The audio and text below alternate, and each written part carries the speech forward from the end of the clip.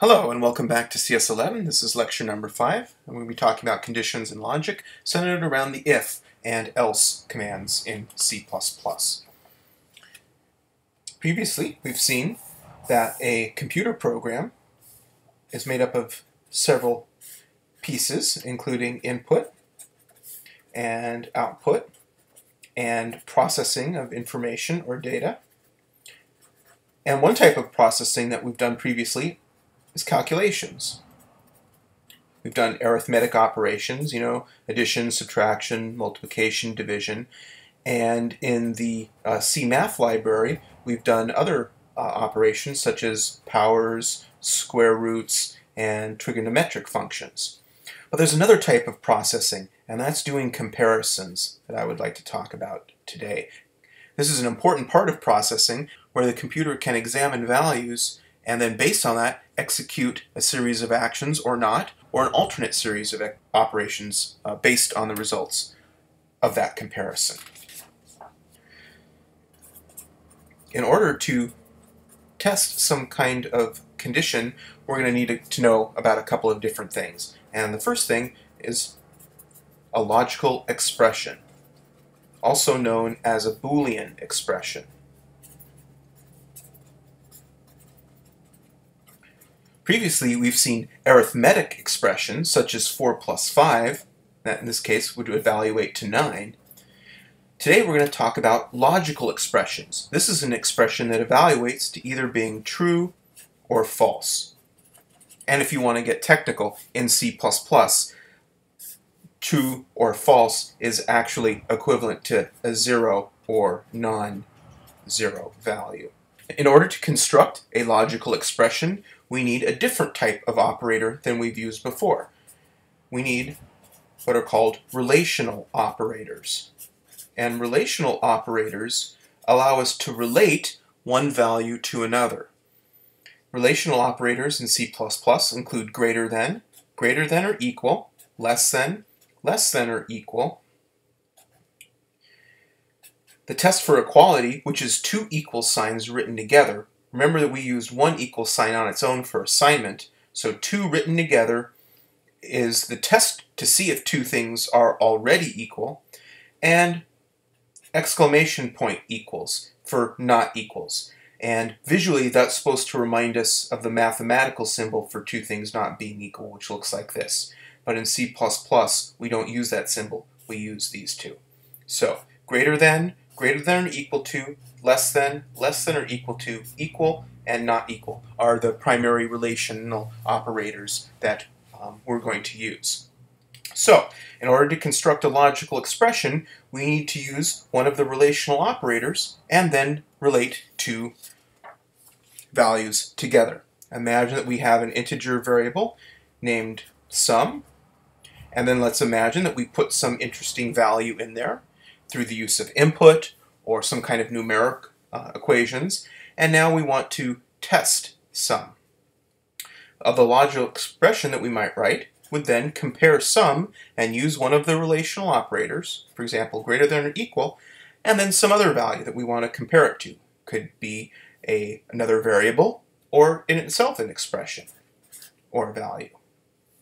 Okay, so here is a logical or Boolean expression. This is something that the computer can examine and determine is either true or false. Now, how can we use that to cause part of our program to execute or not execute? And that is to combine this logical expression with the if command.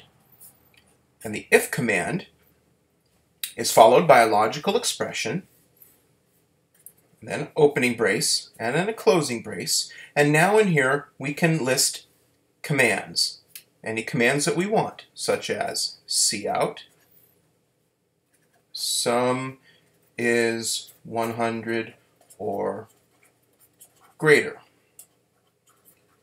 end line. Now, how does this work?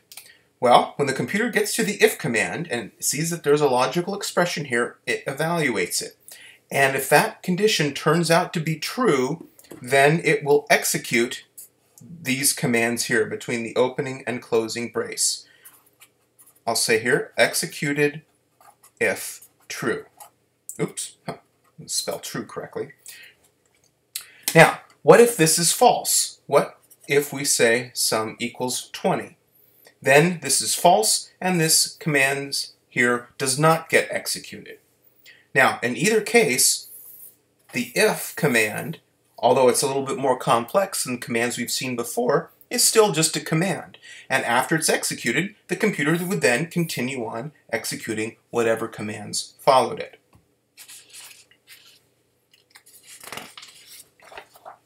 Now, so in general, we might say that the if command looks like this.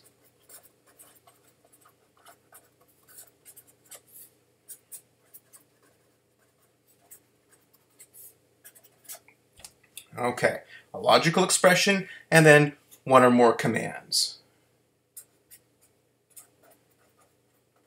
Now the if has an optional else clause written this way.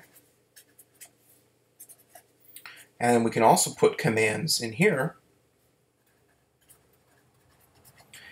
And if you have both the if and the else, then this logical expression will be evaluated, and if it's true, we execute those commands, and if it's false, we execute those commands.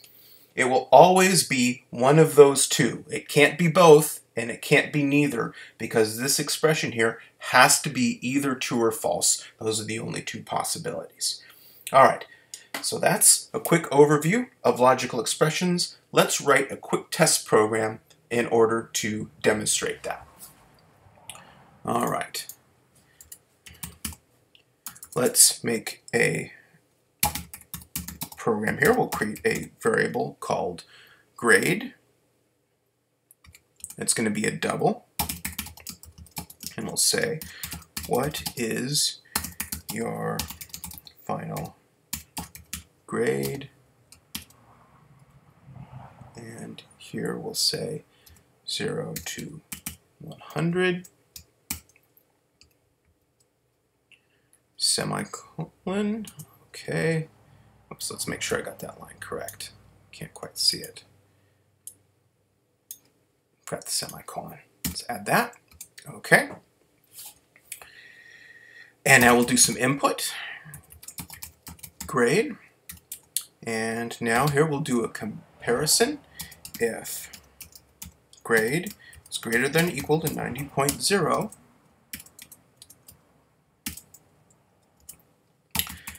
cout you earned an A. Okay, I've saved this as Lecture05.cpp, and now I can compile it.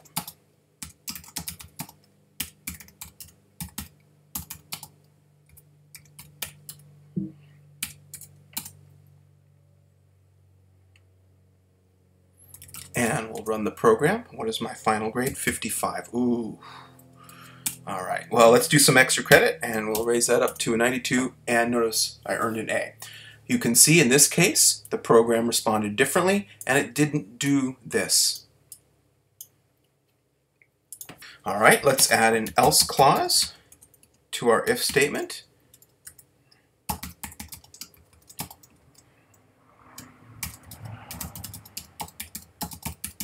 Okay, well this is a silly program, silly response here. Okay, end line.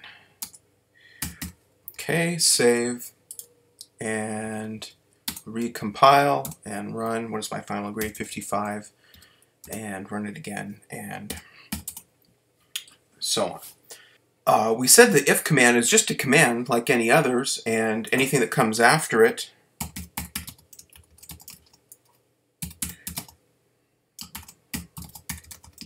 is going to be executed regardless of the results of the if and else. So it's the commands that are located inside of the if and the optional else clause that are controlled by the conditional, but things that come after it aren't.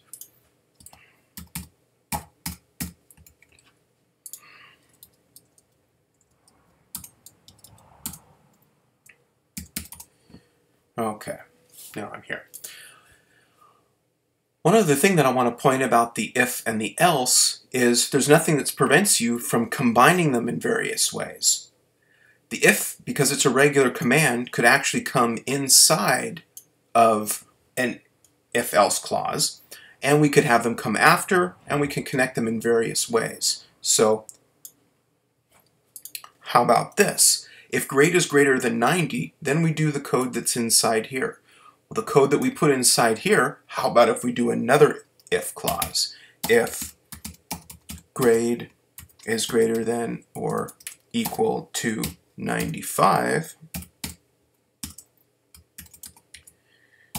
cout you've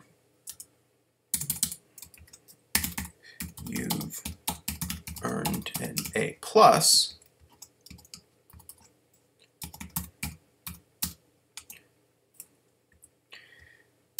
closing curly brace, else cout. Oh, let's cut and paste that code. I want to type that again. All right, cut and paste and save.